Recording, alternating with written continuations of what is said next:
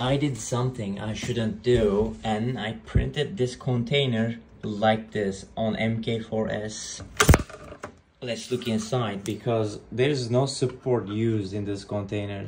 Entrance is a little bit off, as you can see. And just to tell you something, I did not change any settings. These are like default settings. If I change settings, I think I can make this much better.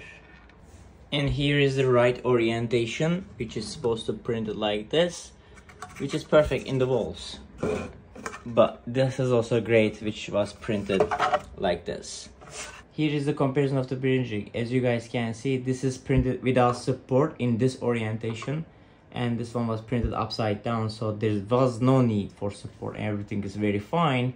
But look at it, the mk4s was able to pull this one off without any support. That is cool.